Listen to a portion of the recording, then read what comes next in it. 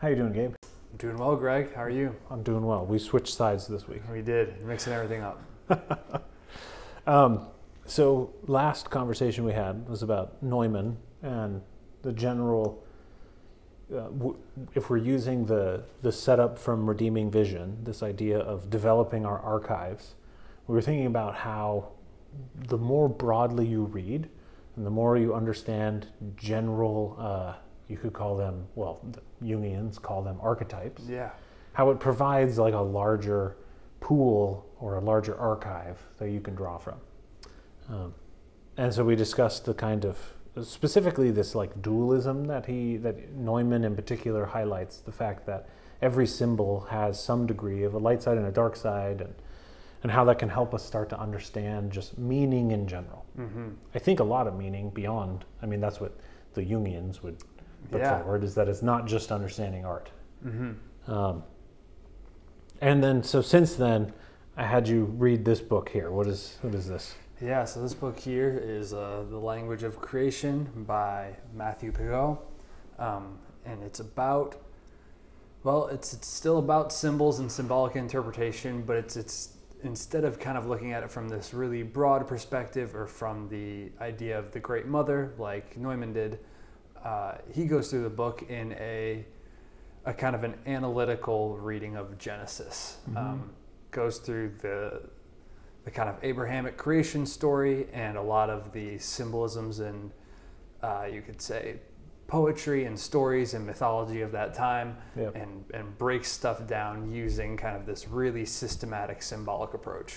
Yeah, one of the major, I think it's a major misuse of symbolic interpretation, often comes from, I think, a misunderstanding of Jung and how he uses symbols and to talk about the archetype.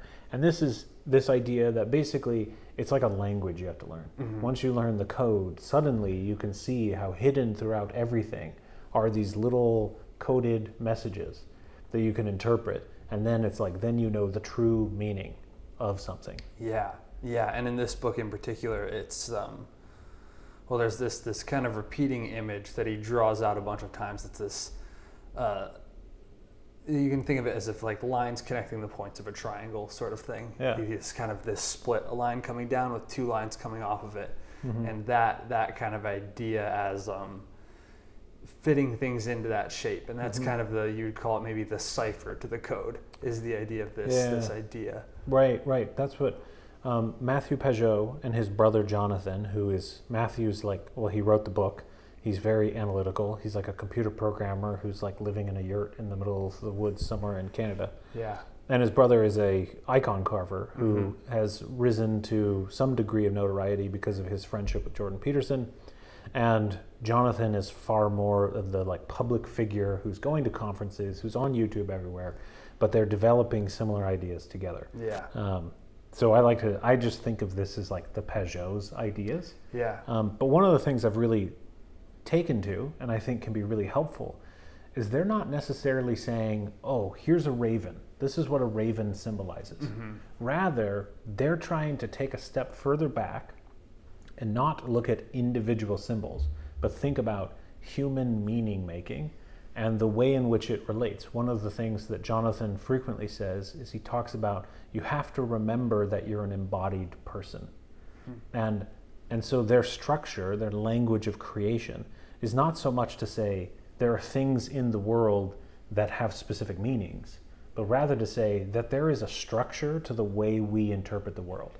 And if you understand that structure, you can start to see why the raven has a particular set of symbols associated with it. Mm-hmm. And then you can see, well, actually, look, it's subtly different in these different cultures, which Jung was doing that. That's what I mean by it's more like a misreading of Jung. Yeah. To say that, oh, once I look up the Wikipedia entry as to what ravens symbolize, I'll always understand every representation of a raven. Yeah. I think when we talk about it like a language, I mean, one of the helpful ways to think about it is like spoken language and understanding the definition of a word can only get you so far. Right. Just knowing what the word raven means. You know, raven is a bird, raven is a black thing with feathers, raven flies, raven does all these things. Right. But that's really only scratching the surface, because if one of us were to say raven, you know, maybe all of a sudden we're thinking about Edgar Allan Poe, or we're thinking about graveyards, or it's October right now, maybe we're thinking about Halloween and kind of that sort of symbolism. So which again goes back to what I love about Wendell Berry's initial essay that we started with, this series of reminders, and that there's a huge nexus of ways in which certain images can remind you of things. If you know Edgar Allan Poe's poem, The Raven, then when you see an image of a raven, you might be reminded of that poem. Yeah. If you don't know the poem, you can't be reminded of the poem. Yeah. Because it doesn't come to mind. And that's where I think this Jung is actually really good at that. When you read his book on dream interpretations, he never says that like an owl always symbolizes wisdom. Yeah. It's always in the context of a therapeutic dialogue, trying to understand what is your relationship to an owl. It definitely has an archetypal kind of association, and it frequently can hold that for many people, but it's not necessarily that for everyone. You know, if you're a child and for some reason you were attacked by a great horned owl when you were 4 years old and you barely remember it, an owl arriving in your nightmares will mean something very different than someone who, you know, grew up with totemic images of owls and talking about the wisdom of the ancients or the elders in the context of the owl. You know, it'll be two very different experiences, but they're still getting at this fundamental thing that Neumann sets out with the dualism of, you know, the great mother being both the terrible mother and the loving mother. But then Jonathan and Matthieu, I think it's pronounced technically Matthieu. I'm not good at my French, so I apologize if they're listening. They get at something like, getting back to what they're trying to do with the language of creation is put us back in this mindset of an experience that is embodied. We think about so many things through like our cognitive side of our mind instead of our creative side of our mind. And so we frequently have forgotten a lot of things. And you see this all the time in our language. You know, people will say things like, my brain has an imbalance. Yeah. It's not me. It's like literally a mind-body separation. And that is not necessarily healthy, first of all, but it's also not a necessary separation. There's a way in which you can bring them together, and a lot of the ancient thinkers were doing this of all religions. Like almost every religion is some form of trying to handle the mind-body relationship, and what does that mean for our anthropology, and what does that mean in the context of our cosmology, or something like that. So you mentioned this weird, he has all these very esoteric diagrams. Lots of people have complimented them. I think they're incredibly confusing. But you know, some people. It makes sense when you said that he was a computer programmer. It makes so much sense, because they're somehow right in between like the most esoteric, like alchemic symbols and like those PowerPoint arrows. Like that's precisely where they fall. Is like the computer made this, and it is trying to communicate information that is so hard to understand. Yeah. Well, and you can see, okay, the language of creation rather than something like symbolism. Or like the symbols of creation. It's like he is coming at it from a particular mindset of realizing that it's like if you program in different functions in a computer, you get specific outputs based on what those are. And that's what he's, again, going back to. There's a structure of reality, and whether you think that's objective or not, whether you think that's divine or random chance, it doesn't really matter. What matters is we as conscious beings experience a very simple dichotomy in the world, and it's caught up in Genesis when it says God created heaven and earth. What was your interpretation? Like, what does he mean when he says, what do the Pageaus point out the difference between heaven and earth? So going back just one step real quick, is what he's essentially setting up here is, first of all, tying things back to the dualism idea immediately. Like it's this idea of separation, it's this idea of pointing things apart because of their differences, categorizing, and more so his entire way of viewing the creation story of Genesis is this series of branches. Like everything is separated and then separated again, kind of constantly being refined. Yeah.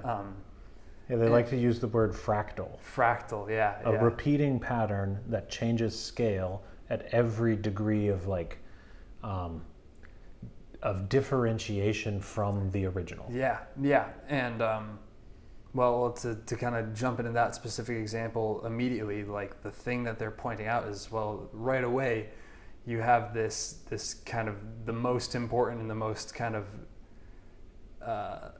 essential difference to understand about creation is that there are these two sides of things. There's this physical kind of reality world, this material world, and then there's something else. He talks a lot about wind, motion without movement, talks about all of these kind of he goes at it in a lot of roundabout ways, but essentially what he's getting at is the difference between the spiritual and the physical. Right, and that's what wind is a great example, because you know, whatever you think about the Bible is like, you know, if we think about all of the way in which we create meaning as attaching to a network of meaning, then you'll see, like we've discussed before, that there will be like huge foundational areas where almost everything is connected to this one thing. Yeah. And regardless of what you think about the Bible is like foundational and connected to almost everything. Yeah. It's like the first book that took all of the oral histories, all of the different cosmologies and theologies and religious ideas and judicial ideas, and it started to codify them in a series of stories. Yeah. And so, you know, Eliade, Marceau Eliade, I don't know, it's French again. Eliade works a lot, and as do people who generally fall under this category. They're called syncretists, who are trying to demonstrate all the commonalities between cultures and religions and in an interesting way, and Jung kind of works off of that a bit. But at the core, what they're trying to do is, it's like the Bible brought together all of these ideas that worked well enough that people remembered them. Yeah. And you could argue that's divine and inspiration, or it's just, you know, I don't know, we got really lucky. Yeah, yeah. I think it's interesting because we already talked about Jordan Peterson once, but one of my favorite quotes by him, I think he opens up some lecture I saw by him with it once, is he kind of gives this defense for why he spends so much time on the Bible. And obviously me and you are both Christians, so we spend a fair amount of time reading the Bible anyways. Yeah. But what he essentially says is, regardless of whether or not you believe that this is divine or a holy scripture or just a very strange book, as somebody who's living in Western society, you need to understand that the Bible is what it's all based on. Like, right. That's it might not be true, you know, the further you get away from America or the UK or Europe or whatever, but at least in kind of this circle where we're here on a American college campus, you know, speaking English, like the Bible is really where all of this kind of bases from. Right. So. Well, and then you're highlighting a great contrast, and that is the fact that the Bible is not the foundational text for, say, Southeast Asia. Yeah. Instead, you have a lot of Buddhist texts, a lot of Hindu ideas, and one of the things about, well, we're both coming from Western culture. Yeah. We know it well, so this is where we find our comfortability. Yeah. But what it also does is when you understand this, then when you start to research something like the Bhagavad Gita or something like that, it's like then you can start to see the contrasts and the similarities. Yeah. Because you've dug deep into the ideas behind one system, you're able to see where there's conjunctions, which then really confirms a lot of the work that Neumann, the Pageaus, Eliade is doing, is showing that there's something about human existence that seems relatively constant. And this, to me, is very exciting. This, like what you said, kind of the substantiation and the idea. Which again, if you think back to like that School of Athens painting, it's like Plato's pointing up, Aristotle's got his hand down here. Yeah. And in like those two different philosophies, it's kind of like one or the other. It's all about heaven, it's all about earth. Yeah. And what Pageau is saying is like, no, it's this. It's like, it's both heaven and earth. Yep. Which gets to what we talked about with Geit. Yep. Literally talking, and Shakespeare, like the poet looks from heaven to earth and earth to heaven and makes that which is, he bodies forth that which is invisible. Yeah. And like, oh, you can start seeing, like, back to the wind thing, invisible movement. Mm-hmm. It's like you can feel it, but you can't see it. You know, we constantly forget about this because we think we understand wind. We have a scientific, we've defined the idea of wind. Mm-hmm. So whenever you feel wind, you don't think, what was that? Yeah. You're like, it's the wind. Yeah. It's like, I mean, I don't, like, what would you even call wind? Like, how would you define the word wind? Yeah, yeah. It's like such a, I mean, it is something that's so commonplace and at the same time so like incredibly strange, where it's like, oh no, all of a sudden, you know, everything around me is just going to get pushed this direction and I'm just going to be okay with that, I guess. Like that's just no apparent reason. It's just all moving now. Right. Yeah. And it's like, I mean, so scientifically it's, you know, extremely small particles that make up our atmosphere changing based on temperature. Yep. And temperature and currents and pressure. And so, like, because I have some explanation for that, it doesn't spook me whenever the wind comes. Yeah. But I don't think about that embodied experience, especially it's easiest if you think, like, get rid of a scientific notion for a moment, and the wind hits you. It's like, what do you think it is? Mm-hmm. Where did it come from? Yeah. That's a strange experience. Mm-hmm. But this gets at, like, I love this kind of project that they undertake. I don't know. Like, I don't have any way of fact checking and saying Pageau's, like the Pageau brothers claim that they are trying to rekindle an ancient, like psychology almost, an ancient notion of consciousness that merges mind and body a little bit more closely. Mm-hmm. And so you can see there's been like someone like, why can't I, Vervaeke, Jonathan Vervaeke. Jonathan Vervaeke, is that his first name? Anyways, he's a great Zen Buddhist thinker, loves Plato and Socrates, and he resonates a ton with Pageau. It's like, again, you can see the similarities of this project of merging together these two things that most of Enlightenment thinking have separated out. Yeah. And we've said, like, you've got your reason, and then you've got those like animal-based instincts that really you should ignore. Yeah. It's like, but so much of our experience is actually both of them, which to me as an artist, I hear that and I'm like, this is what we've been missing in the dialogue. There's so much of, like, imagine if art was just about the cognitive, you know, you could call it heavenly realm. Yeah. You wouldn't actually need to look at the art to understand it. Yeah. You actually just need to understand the ideas it represents. Yeah, we talked about that in an earlier conversation where there was this idea of, it was back when we were talking a lot more about nexus points and about art being like a focusing point. And it was kind of this question of, you know, do you really need the art? If all the art is this nexus point, could you just sit in, you know, your cement room? Could you wall yourself away and kind of reach these same conclusions that that maybe art would bring you to, or this map of nexus points could? Mm-hmm. And our conclusion after, you know, a couple conversations is no, there's something very important about, again, this physical, like, right. which is very strange to think about, because we talk about something, you know, like a we'll go back to Rembrandt's painting, The Return of the Prodigal Son, where what we were actually looking at material-wise was, you know, old oil pigments and canvas and the way that light is bouncing off of things and all these things. Yeah.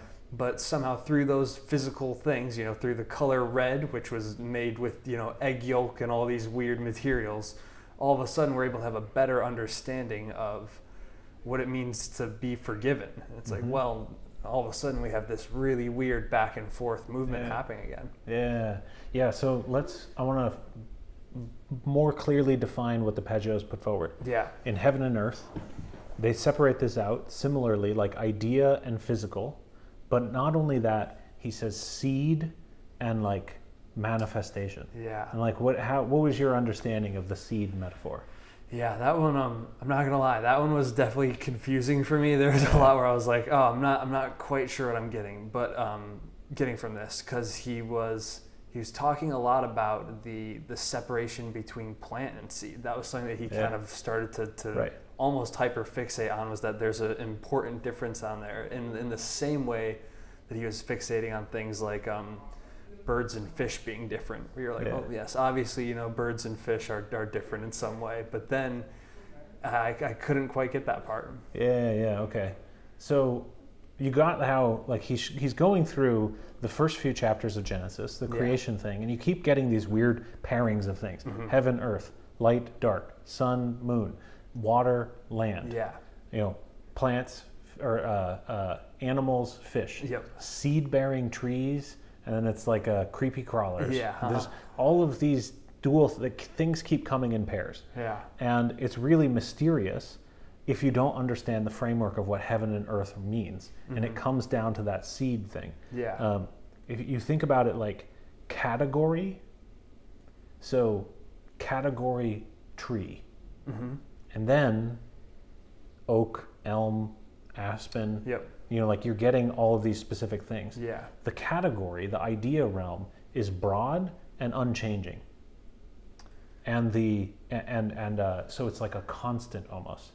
But in the material realm, everything is different. So the best thing I'd like to think about is like an acorn. There's some variation in each acorn, right? But they're generally exactly the same, especially if you're looking at like a white oak. Yep. Every single white oak acorn is generally exactly the same. So much so that the imperial system is based off of that. Like when they talk about shoe sizes in the imperial system, it's talking about the average width of a barley corn. Yeah. So if you're an 11, your foot is 11 barley corns. It's like the seeds are that similar that you can set up a standardized measuring system off of them. So the acorn is unique, or it lacks a uniqueness. It has a generality. But every oak tree, even every white oak tree, completely different. The branches grow in a different way. It's like idea, when it's seeded into the soil of material, interacts with so many different things that its manifestation is necessarily different every time. Okay. So in that sense, what it's setting up is like the realm of constant and fixed versus the realm of variable. And that's heaven and earth, seed and manifestation. I see. And as you start going through those substantiations, what the creation story is showing is it's similar to, have you ever heard of Ian McGilchrist's The Master and His Emissary? I've heard of it, yeah. And so it's exploring, you know, why do we have a hemispherical brain? Yeah. And it's like you have an ordered, structured version, our rational side, and then you have this exploratory, intuitive version, which is far more of our creative side. Yeah. And you can also see why things like, you know, this manifests itself in the yin and the yang of like something that goes out into the unknown and some part of you that handles the known. So there's this bifurcation of the things that are stable and constant, and then there's a part of you that needs to interact with the thing that changes. Yeah. And Pageau's showing that from the very beginning, if you understand that, so you're like, oh, heaven and earth have to be created. Realm of category and realm of material substantiation that allows for variety. Then it's like earth or light and darkness. Light's kind of like all the same. Yeah. Every shadow changes. So to make sure that I'm understanding you here, so what we're talking about is this actually links really closely back to that idea of, well, maybe I could say it's like giving a specific point on that map, right? So if we have this nexus and all of these different kind of nodes or places where things are interacting, it's easy to say like, okay, around here is where trees are, but do you really, use drawing as an example, it's easy to look at a tree and say that you've seen a tree, but in order to like really understand a tree, you have to like really look at it. If you want to draw a tree, you need to be able to look at it and really understand how it moves, all these different things, right? And what we're kind of talking about here is this idea of where it's like, I have an idea of the tree in my head, but that tree also doesn't have any specifics to it. I don't know where the branches are. I don't know how the leaves are shaped. I don't know why it is the way it is. But something about taking that idea and bringing it down into the physical world or bringing it down into the soil all of a sudden gives it this specificity and a more kind of important and unique understanding. It's not even like it gives it specificity. It necessarily manifests itself in a specific way. That's the difference between the two. Okay. When we just say tree, all of the ideas of trees in our mind are general. There's not a specific, like literally, there's no specificity. Yeah. It's not until you start materializing that, like even if you think about really, really good prose, a nice story, we often say it painted a picture in my mind. And what we mean by that is it substantiated this idea. Yeah. It started to give me a sense of the particularities, and that made it unique. When you say like there was a man, it's like, okay, that could be anything. It's like, well, there was Gabe sitting in a green shirt on a rainy day in Campus Ministries of Hope. It's like, oh, you're starting to paint a picture, and necessarily what it's doing is it's taking it from heavenly seed of man down to, well, what man? Yeah. And you can see this, so like every level is doing that. The easiest one is earth and water. Actually, I want to talk about the heavens and the earth. Yeah. So in the beginning, God created the heavens and the earth. And so what can you see if you think about the embodied experience of understanding the world, just like, imagine you're the first human being, you are waking up and you notice like there's some change up there. Yeah. When we think of heaven, I don't think we think of it being very constant. Yeah. I mean, it's like literally the sun rises and sets every day.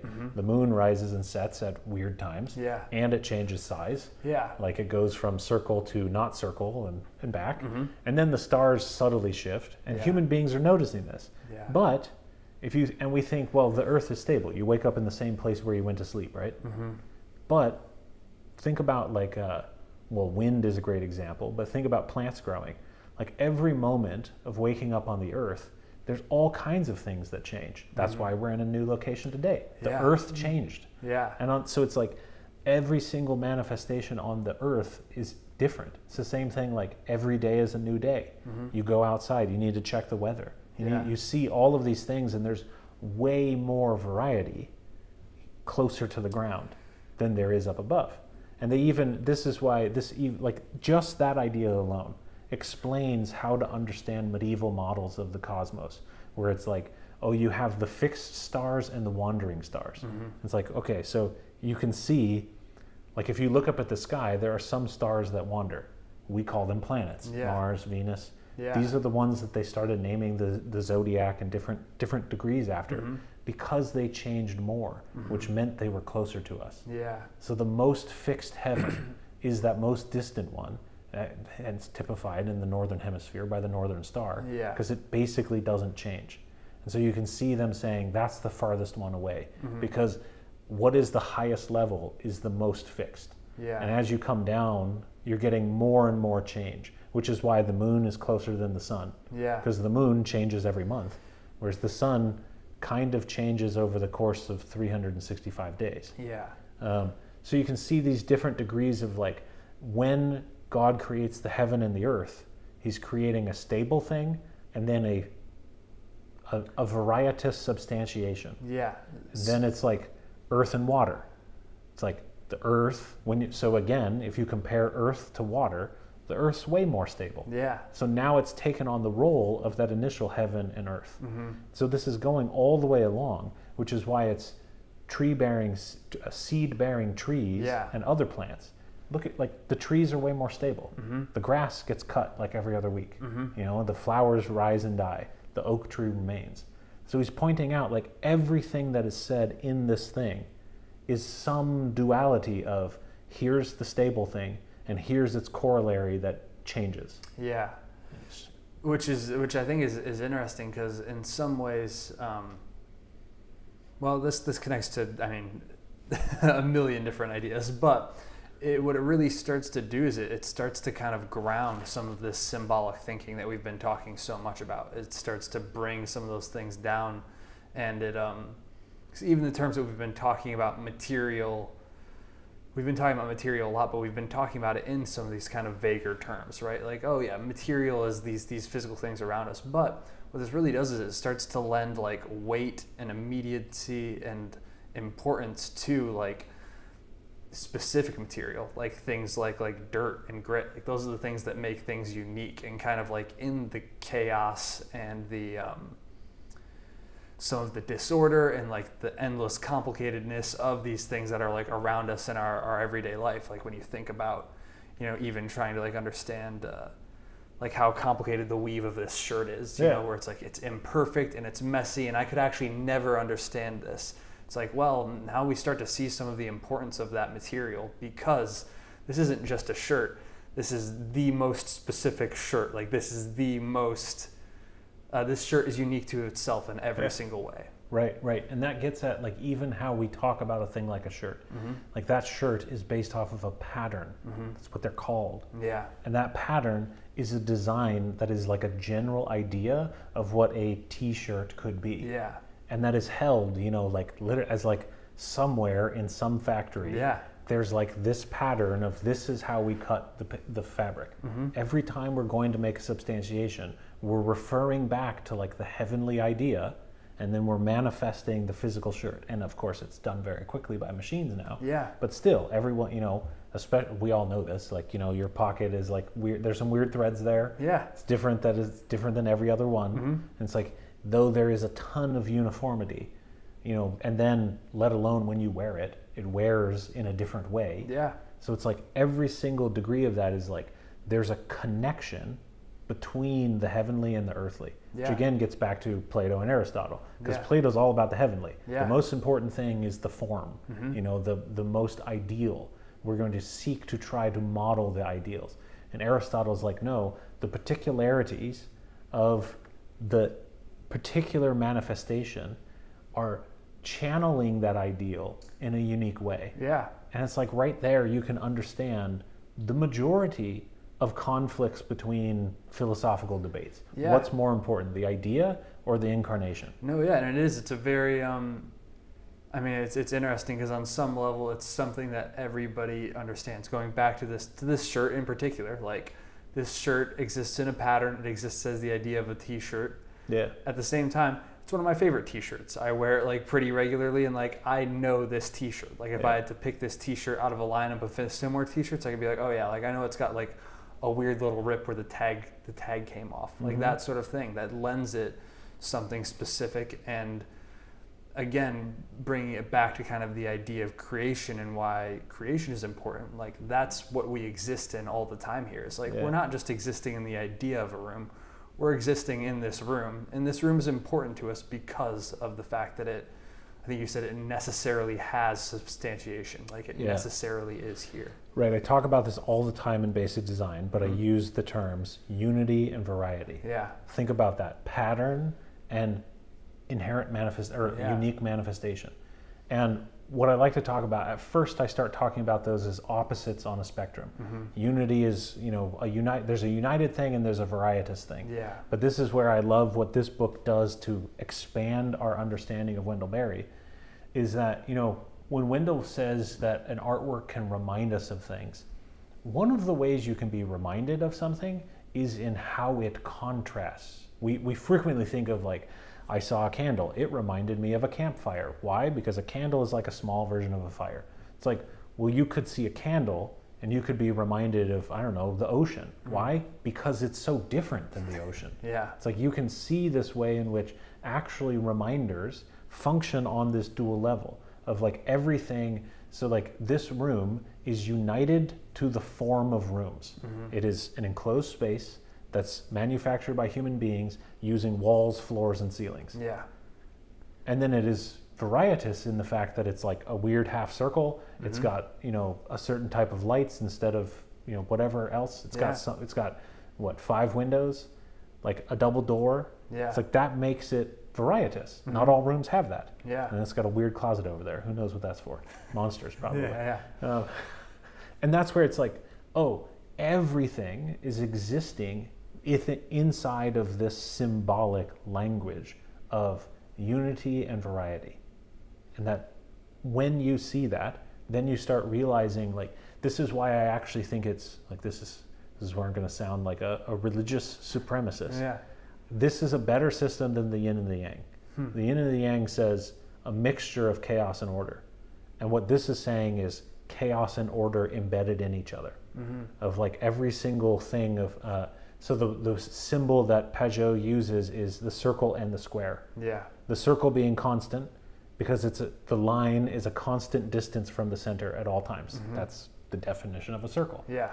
and a square being constant but with variety, because every single point on the square, though it relates to the organization of the square, every time you move on the line of a square, your distance to the center changes. You know, and obviously the four corners are the same. But every other part, so it's like you have this pattern substantiation where you're going through constant change in distance from the middle of the square. And that's the, like, so the heavens are symbolized by circles.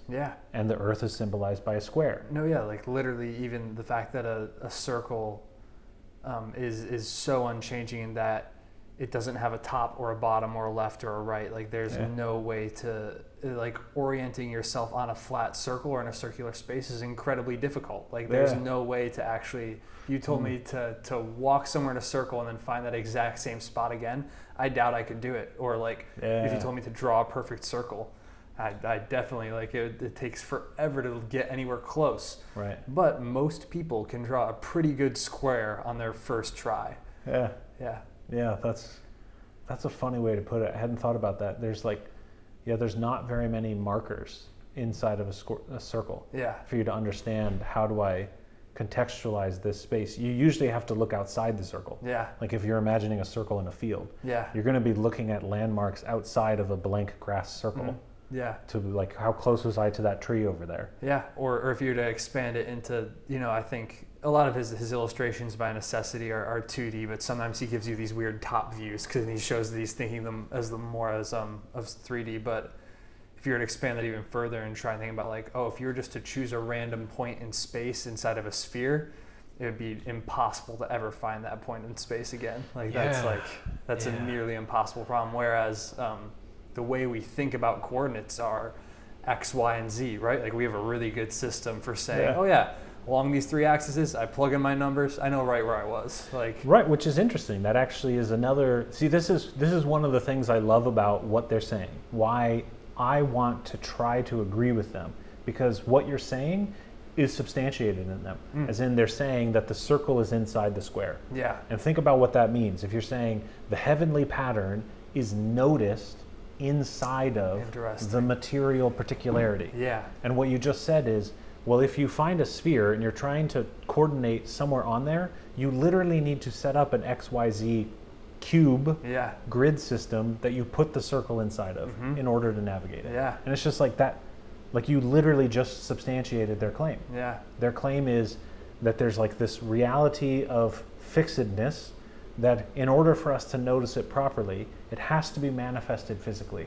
It's like, that's a real philosophical sentence. But if you deconstruct it and you think, oh, that's why Greg likes this, because that's what art does. Art takes ideas that are on this nexus of meaning, and then it says, it bodies it forth. Here's the physical manifestation of it. And it's just like, oh, like it's conforming to the way in which we interact with all of reality. It shows you left and right brain interaction. It's all of those things. Every work of art, and obviously some of them are dumb still. You know, some of them are bananas duct taped to walls. But we still get at something where it's like an artwork is pushing against the kind of the mindset that your mind is better or separate from your body. That you should be, you know, only that you should ignore the body. It's like, no. What the mind experiences is filtered through the body necessarily. You need uniqueness, fixedness, in order to interact with that like general quality. I think that's super. I think that's a super important point, especially when you start to kind of dive into these questions of, well, why is the material world important? Even as an explanation for some of the harder questions, like why are some things like imperfection not just important but necessary, kind of diving, I think we could talk about this a lot more, but the idea of imperfection and redemption, which is another duality, but that in and of itself is kind of this laying out this idea of circles and squares, finding the uniqueness and then making that uniqueness whole again to bring it back towards its maybe towards the thing it's pointing at, or towards its kind of spiritual fulfillment. And this kind of, I think that we've had a really high-minded conversation. I want to tie it down to an actual work of art, because I think there's, it's very easy to think about this and be like, well, that's great. Yeah. That doesn't change the way I make art, or I view art, which is where we're going to go with the next reading as well. We'll get away from the real heavy symbolism stuff. Yeah. But the reason I think it's important is to point out that art handles this strange reality of life, of there's something metaphysical. Whether you think it's what the Bible says or whether you think it's what Nietzsche says, or it doesn't matter. Yeah. Every single worldview has to come from the perspective of a human being, and it has to say something about what is the universe and what is the metaphysical. Even if the statement is the universe is all there is and there is no God, you've still had to define the two realms. And so it's like no matter what, which is why I think there is no God is not a very compelling answer. You're still saying the realm of God exists, but it's empty. Yeah. Really? I mean, yeah, it's really, it's hard to rectify. It's a really interesting thing to think about. Yeah. Yes, yeah. But so what art is, it necessarily merges those two things. And I want to show you, I'm going to switch the tab here. This is David Wallace Haskins. I forget this doesn't have the exact title of it. Let me see if I can find the exact title here. There it is, Image Continuous. Yeah. So it's made up of a cube, and this will, for folks to see it, we'll have it edited in here between us, but it's a cube of mirrors set in a forest, and obviously, like, it's a relatively easy trick. Inside of this cube of mirrors, one of the mirrors has a circle cut out. Yep.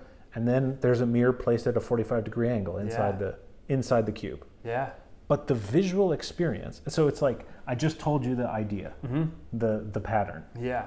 But that doesn't actually give you very much. No, it doesn't. Like, I mean, what else are you seeing? Like, I told you what it materially was, but what did that leave out? Yeah, so there's a lot of, I mean, really interesting things happening here. And I actually think the first image we were looking at, which is the one we'll probably use, did it a little bit better because in this image, there's like a brief second where you really can't tell what you're looking at. Yeah. And what it does so well is it makes it look like there's just a circle of open sky just floating in the middle of the woods. Like that's what it does. Yeah. The mirror really blends. The photographer's not included in the image somehow. They've done a great job of lining up the reflection with the background. So what you're really looking at is essentially a distortion, and then the sky is just here on eye level with me in the woods. Yep. And which is like I can't wait to go see this. We should go see this sometime together. It's in Illinois. Oh yeah. There's such so again, if we just take the symbolism that the Pageaus set up here, heavenly circular, earth square. Yeah. Immediately you can see some like that's what this is. Yeah. The heavenly realm is produced as a circle, and it's inside of a square. The air is seen in the land. And it's really weird because the other thing I love about this is where much of what the Pageaus do is very, like, again, they're trying to revive kind of a medieval kind of mindset. And the point where I would disagree is, like, I actually think there are some very valuable things from modernism and postmodernism. One of them being representation isn't all that it seems to be. In fact, in representation, you're still you're pointing to the system they set up rather than engaging in it actually. This isn't representation. No. It's literal. That is a presentation of reflection of actual creation or actual forest and actual sky, which means it's showing us in a non-representative manner their symbolic system. A circle of heaven inside of a square of earth, which is really, I mean, even so, seeing it here on the computer screen, what we're looking at is a representation, and it's still incredibly effective. Like, it really is. But I'm picturing what it would be like to actually be with this, and imagining like what it would be like for my perception of space to be this kind of thrown off by something. And I imagine it would be a really pretty disorienting and probably powerful experience to like be like, oh, like that's, I'm looking into the woods and I'm seeing heaven, or I'm looking into the woods and I'm seeing sky. Right. And I'm not looking at what somebody told me the sky looks like, or I'm not looking at what this artist describes the sky. I'm looking actually at the sky. Right. Which actually enables you to see the sky. Yeah. You know, like we've talked a bit about how like so much of our perceptions is ignoring things. It's trying to make sense of what is relevant. And what this piece does is it literally grounds the sky. And because it did that, we can now actually see it. Like you don't look at the sky, like very few people do. And you don't look at this focused of a part of it. Yeah. You know, we literally had to create a scientific process in order to train people to start looking at things objectively. And even then, how do the scientists know which stars to look at? Yeah. You know, like they can choose any of them, and Yeah. yet somehow they're making these decisions. The whole entire thing is like the framing mechanism of the square actually reveals to you the thing that's there and you just weren't looking at. Yeah. And it's like that, like again, to think about what is the use of something like symbolic understanding to further your ability to be reminded of things. It's like this system of thinking about there's like a uniting force that is like an idea or like a Platonic forms realm. Yeah. And there's a varietous substantiation that allows you access to it, suddenly changes like, oh, that's what art is doing. And you might find, well, the art that I like is highly, you know, obviously, I like work that is not representational. Yeah. It's highly conceptual. Yep. And it helps me get at these weird philosophical ideas that I don't understand and I wrestle with. And so like I love this piece. Like I think about this daily, along with the Roman Empire. Yep. And it's like, it's so unique. Other people that might not have the same experiences as I, and they have different tastes into like what is the thing that gets them to a really interesting place where they're both reasoning and experiencing something interesting, and that ultimately expands their horizon of life.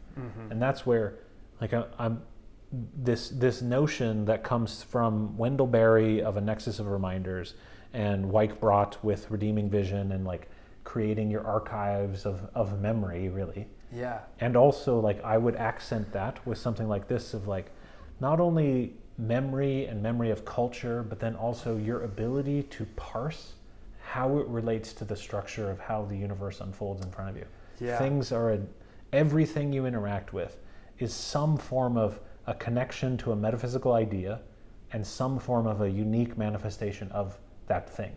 Yeah, I think to ground this piece a little bit more, what I might say, part of what makes it so interesting to me is that it would be pretty difficult for me to place it on that map that we've been talking about, where it doesn't immediately call to mind a lot of similar imagery. It doesn't immediately call to mind a lot of movie or literature references. Like there isn't like if I thought about it for a while, I'm sure I could find connections, but that's not my immediate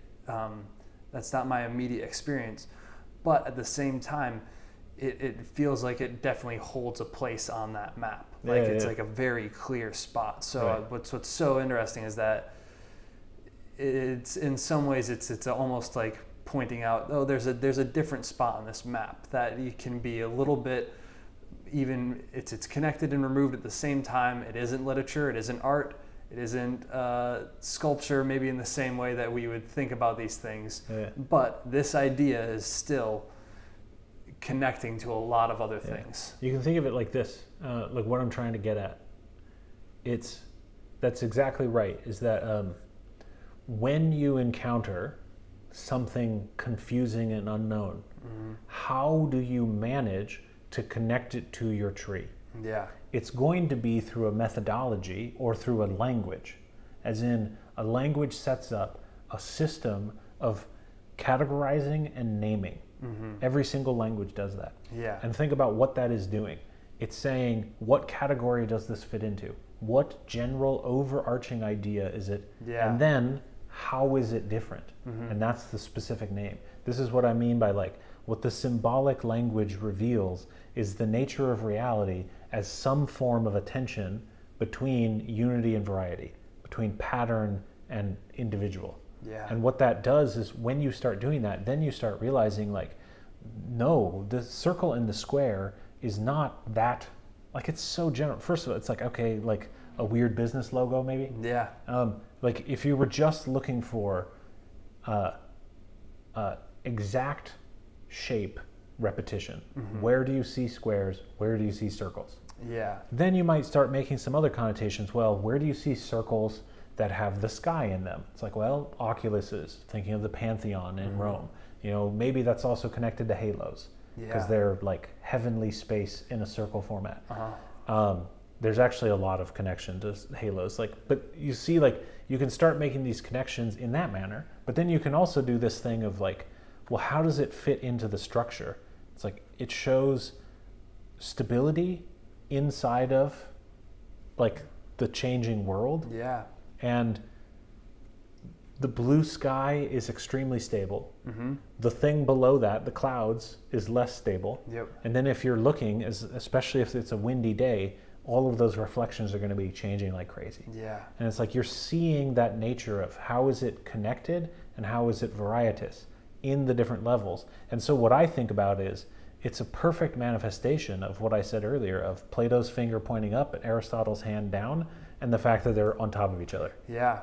Yeah, I think like if I had to describe this viewing experience of even just this image to somebody, like oh, what did the piece look like? What I would say is like, oh, it looks like a hole got punched out of reality. Like it looks like somebody cut a hole in the physical space around me and is letting me see through or see past something. Yeah. And that's a fairly remarkable experience. That's what a lot of art does, but maybe not. And so this does it in almost an incredibly literal way, where literally that's a hole kind of cut out of reality. But that's what I'm looking at, is I'm seeing through. Right. And that's a really important experience. And what's really funny is I've seen videos of people interacting with a lot of his pieces, and they're enchanted by them. There's something very halting about it, where it's so bizarre and yet so familiar. We all know what the sky looks like, but then we're seeing it in a context that is so strange, and yet they all seem to have a very comforting response. And people are so curious, and they walk up to it and they look into it, and it's just like it's all together, like it's that 1 + 1 = 3 thing. Yeah. Of like, if you just describe what it is made of, you're not getting at it at all. Yeah. And if you just describe the system, circles and squares, you're also not getting at it. It's like this is this weird bringing together that, again, is I'm using it in the sense of like having you read it in order to understand that it's like the more you dive into how human beings experience the world, the more you can start to make interesting observations about what things mean. So like the other day, a student was working with tea, and I was like, oh, isn't it interesting to think about what tea is? Dead, like living tree dies, like you pluck the leaves, you dry them out, so they're dead. They're effectively dead leaves. Yeah. You reinvigorate them in warm water usually. It doesn't actually have to be warm, but in water. It's like you think of dead, immobilized, like dry bones, and then you think about water changing, moving, life, constantly in moving. And then on top of that, boil it. You enliven the water. You make it really, and you steep the leaves in there, and they are reinvigorated in such a manner that they disperse their life into the water, and then you drink that water, and you get invigorated by the dead leaves. Yeah, it's like and they were like, where'd you read that? Yeah. Like, I didn't read it. I understood this, which gave me a mindset to understand, oh, isn't it really weird that we are drinking dead leaves? Yeah. What does that mean? Yeah. And it's like you're able to use that system to start then, every time I see tea, is it going to necessarily mean just that? No. No. You know, sometimes people are going to splash tea in your face. Yeah. And it's like, but what it does is, especially in the context of art, it gives you more ways to start thinking about, how do I lasso this thing in to my series of reminders? Yeah. How do I broaden my mind so that I can understand art more? Yeah. I think going back to this piece, because I'm a little bit obsessed with it. This is my first time seeing it, but one of the things that's so interesting about it is that similar, well, I'll say this. Everything about this piece was here originally. You could have stood in this spot and looked at the earth, and then looked up at the heaven, and then looked up at the earth, and looked up at the heaven. Like, you could have done that. The sky probably looked pretty similar to that 2 days before it was installed, and the woods probably looked very similar to that a couple days before it was installed. Like, it was all there. Right. And all of a sudden, through the process of art making, like, it's been recontextualized and reframed to say something important. Yeah. And suddenly then you see it. Suddenly then you see it. That's like the art is the incarnation of the idea. Yeah. It's the bringing together of this so that suddenly, like, once you've seen this, at least for a while, as long as it's in your memory, you'll even look at the sky around us all the time differently. Mm-hmm. You'll realize, oh my God, it's here. Yeah. Like I always think about, like, whenever I revisit this piece, I just think about how as long as I'm not underwater, I'm walking in the sky. Yeah. And it's like, that's a weird thing to, it sounds so poetic and like, oh, does that really affect your everyday life? No, but when I think about it that way, it changes the way I act. Mm-hmm. When I think I'm walking in the sky, I'm not being as much of a jerk and as selfish. Like, literally, I'm walking in the sky. Yeah. Like, I'm not, getting to class. Yeah. And it's the same thing with the tea, where again, it can be viewed as this really like mundane experience. But then you think about there are lots of cultures that have tea ceremonies that really put so much importance on every step of that process and make it into a ritual. And there's interestingly enough, there's countless performance art pieces that have to do with tea making as a ritual. Like, that's a really common trope. But and this system helps explain why that was even developed by human beings. Yeah. Why wasn't it something else? Yeah. Why was it that this guy named Jesus comes and he says winemaking? Mm-hmm. He has a whole section on winemaking, which is super interesting. Yeah. But it is very similar to tea, except there's like an added step in that if you can think of it like this. You take the blood of the fruit of the vine, you smash it so it bleeds. Yeah. You then put it in a casket, we call it a cask, and you bury that in the ground. Yeah. And then after some time, after it's been dead for long enough, when you bring it out, we call it inspirited. Yeah. It's a spirit. Yeah. It's like, if you allow things to die and you plant them in the earth, they might grow into something better. It's like, that's plants. Like, all of it gets back to being an embodied human being of like, is it a scientific explanation as to why? No, yeast and fermentation, all of that. Yeah. But it is like you can start to see how human beings are deriving meaning through our experience of our body and our mind. And like, those things coming together are where we start to derive meaning, and how we, like, all of the words we say around things are just, so obviously related to the fact that we're like human beings. Yeah. Idioms do it all the time of like, Norm Macdonald has this whole joke about a hatchery and whatnot, and how, telling the story of like, don't put all your eggs in one basket. Why? Because if they're all in one basket and you drop the basket, they're all broken. That's an embodied experience. Yeah. The statement is a statement of the manifestation, is like the overarching idea that is ruler over all of the small manifestations of every basket full of eggs. Yeah. And it's just like, this is how humans function. Whether it's, and then you can think of like Ian McGilchrist going into thinking through like, why do we function that way? How did that evolve? Why do we have two hemispheres of our brain? And how does that make us successful and unique and all these different things? Yeah. Well, that's probably a pretty good place to stop for this week. I think so, yeah. I think next week I want you to read some Walker Percy, because if we as artists are thinking about how do we get meaning? How do we, like, all of these nuanced ways in which things are connected to that trunk or that network? Yeah.